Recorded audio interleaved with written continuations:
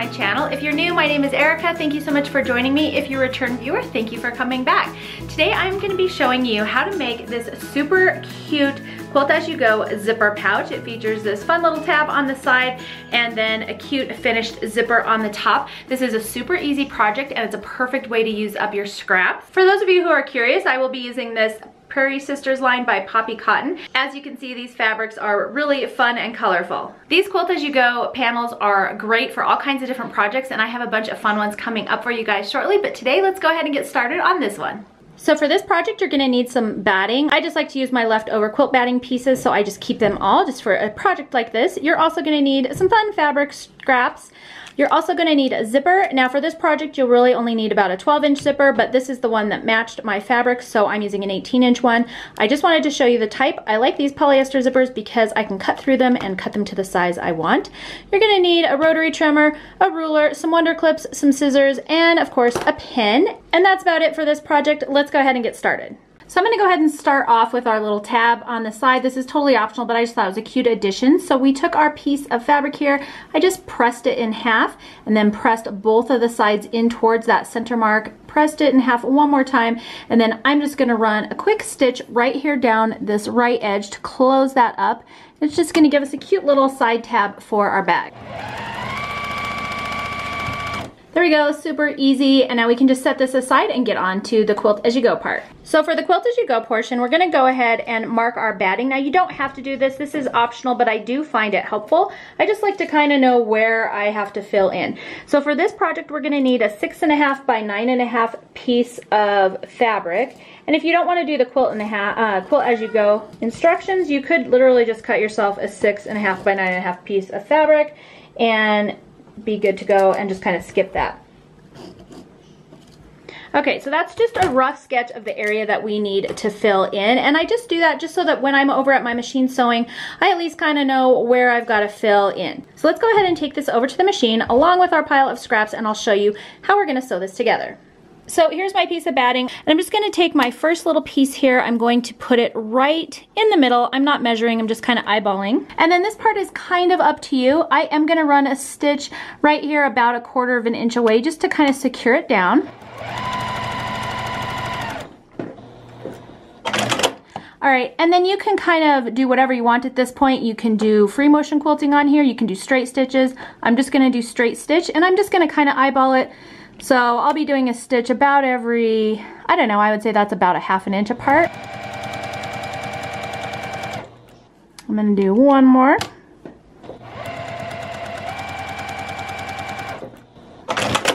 Okay, so our first piece is added, and now I'm just going to grab my next piece. And so I've got this little strip right here. As you can see, it's not the right length or anything. That doesn't matter. I'm just going to go ahead and place it on here. And I'm kind of just eyeballing this. I'm just going to cut it off where I believe it needs to be cut off. It does not have to be perfect for this project. I'll set that aside for another piece. So as you can see, I've got my piece right sides together just like in normal quilting, but I'm adding it to my batting here. So I am going to run a stitch 1/4 of an inch from the edge. And now you can press this, take this over to your sewing machine and press it if you want. Honestly, I'm just going to finger press it. I think that's fine. I'm gonna also pick off Jax's fur. And then I'm gonna go ahead and just run another couple straight stitches down this and secure it in place.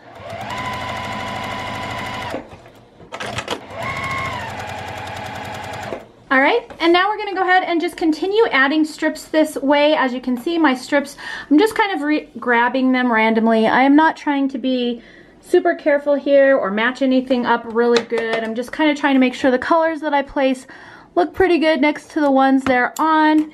And then I'm just customizing my pieces as I go.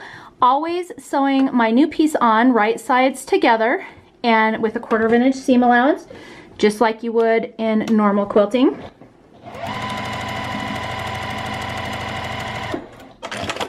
Again, I'm just going to press this open and keep on going.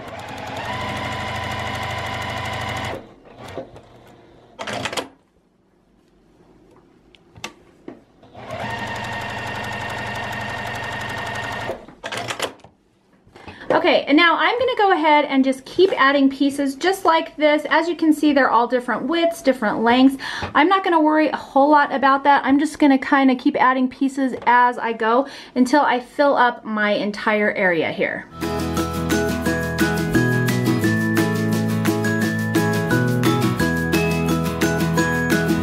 So as you can see here, I've got two pieces that aren't quite the right length. This blue one's a little bit too short, so I'm just gonna go ahead and place them right sides together, sew them together with a 1/4 inch seam.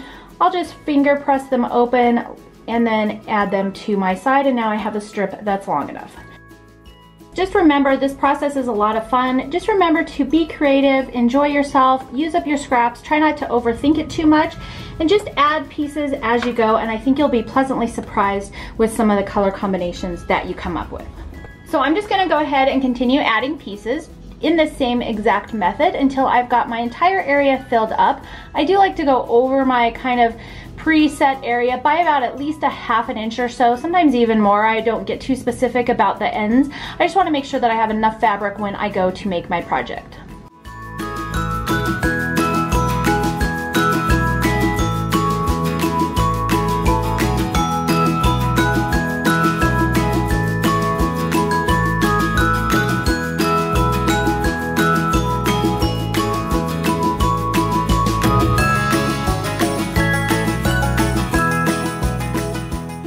All right, the next thing I'm gonna do is just trim this down to 6.5 by 9.5, and I'm just kind of centering my ruler on here. And as you can see, I didn't get all the way to my line here, but that's okay. Looks like I'm still going to have plenty of fabric.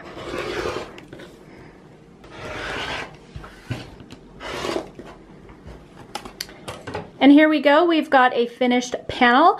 Now I'm just gonna take this over to my sewing machine and just sew right along these edges just to make sure all these little pieces are nice and secure. That way they don't come apart when we're putting our bag together. And then you're going to make another panel just like this, so you have two.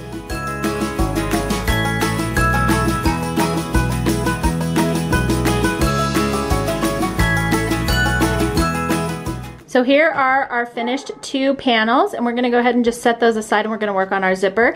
Now you can use any size zipper you want. You just need to make sure that your zipper is longer than your panels. In our case, 9.5 inches.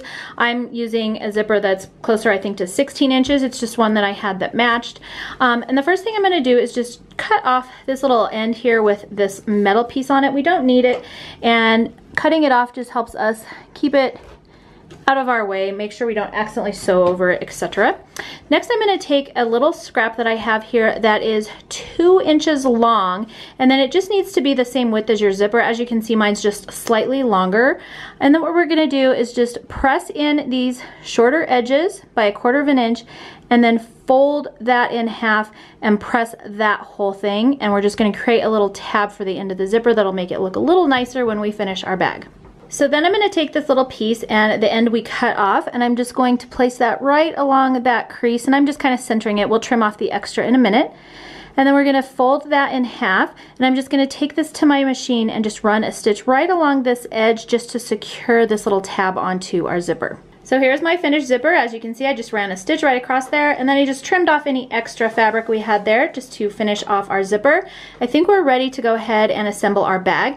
So we've got our two outside pieces, and then I forgot to mention this in the beginning of the video, but you do need 2 pieces of lining. They just need to be the same size as the outside of your bag. So in our case, 6.5 inches by 9.5 inches. And then we have our little side tab. This is kind of optional, but we created this in the beginning. I think we are ready to go. So I'm going to take one of our outside panels and one of our lining pieces. We're going to set the other two aside. We're going to put the outside panel right side up. Decide which side you want going up. I think this is going to be my top. And then we're going to take our zipper and we're going to lay it right side down on top of this. And if you're new to zippers, the right side is the side with the little tab here. So we're just going to lay that right side down, and I'm going to place my tab that we created approximately 1/4 inch in from this edge, and then just line the rest of it up here. This is why I said you could definitely use a shorter zipper. It's just the one I had. Then we're going to take our other piece of lining. We're going to put that right along the top edge right there. And we're just going to take a few wonder clips here and clip all of this into place. And then I'm going to take it over to my sewing machine, And so right along this top edge, using about a 1/4 of an inch seam, I just get as close as I can to my zipper teeth. You're welcome to use a zipper foot for this video. I'm not, I'm just gonna be using my regular 1/4 of an inch foot.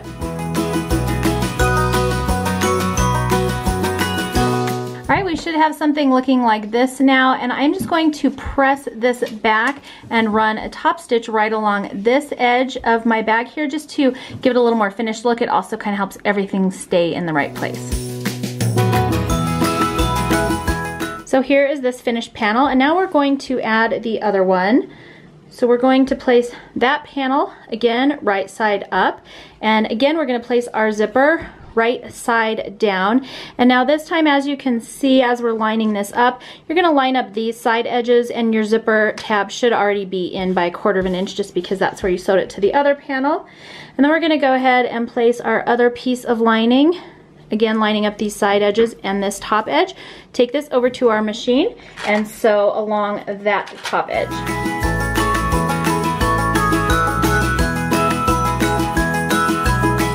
Okay, again, I'm gonna fold this open, press this, and then run a top stitch right along here just to secure that piece. So we should have something looking like this now with our 2 outside pieces and our 2 lining pieces. And now we're going to go ahead and take our zipper and pull it open. And I'm gonna open it almost all the way, about 3/4 of the way, just so that this zipper isn't gonna be in the way while I'm sewing this seam together. And then we're gonna place our outside pieces together and our lining pieces together so they are touching. And we're just gonna line everything up. And if you'll notice, the zipper teeth kind of fold towards the lining naturally. I like to just line up this open zipper piece and then go ahead and put a clip there. And then I kind of have it folded that way over here as well, and I put a clip there. And now I'm going to finish placing clips around my bag.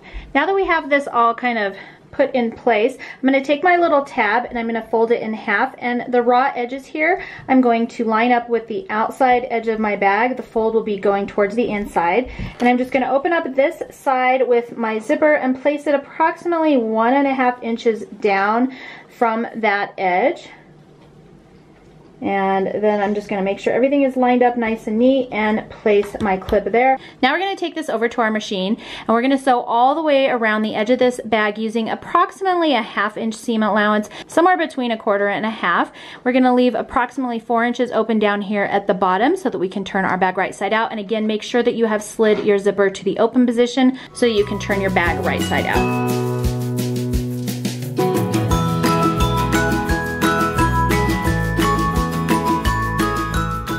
Okay, your bag should be looking something like this. Now we can go ahead and just clip off this excess zipper here and get rid of that. And then we can turn our bag right side out. Now I am not going to box the corners of this bag just because I think it'll be cute on its own.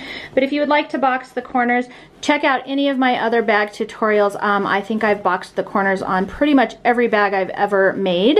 So you should be able to find one that will help you out. Go ahead and push all the corners out here. And then make sure you can kind of push out this little guy, and as you can see, we have a nice little finish to our zipper here. I'm going to go ahead and open the zipper all the way. The last thing we have to do on this bag, and I find it easiest to actually poke out the lining corners as well, even though we're going to be flipping it back in the bag here in a second. I just go ahead and finger press this opening. We just need to close this up and we'll basically be done here. And then I'm going to take it over to my sewing machine and just sew right along this edge just to close up this opening. So here we go, I've just closed up that opening, and then all we need to do is just press that down into our bag. I will also usually take this over to my ironing board and just give it one final little press as well. And then there you go, we have a cute little zipper pouch using our Quilt As You Go method, and we have a nice little finished zipper tab right there as well. By the way, these Quilt As You Go panels can be used for all kinds of different projects. We're going to be making a bunch of fun projects using this method coming up soon, so stay tuned for those videos. Alright guys, as you can see, this project was super fun and easy to make. This is a perfect way to use up all of those scraps that you've been collecting. I have scrap bins sitting up here on my shelves, and sometimes I'll just get them all out, grab some colors, and just kind of go for it, make some fun panels, and then see what I can create. You can use these Quilt As You Go panels for almost any of my patterns as well. Just make your panel the size that you need for the fabric dimensions in the pattern and you're good to go. I hope you enjoyed today's project. If you did, please make sure to thumbs up and subscribe. That way I know to keep making these fun tutorials for you. Thanks so much for joining me today, and I will see you in the next video. And welcome back to my channel. My name is Erica. Today we are going to be, what do I want to say? As you can see, these fabrics are really pretty. Zipper pouch. Jaxie, wait. And a cute little zipper bag using, Mama can't talk today. I hope you enjoyed today's tutorial. If you did, please make sure to thumbs up and subscribe. That way I know to keep making these fun tutorials for you. Thank you so much for joining me today.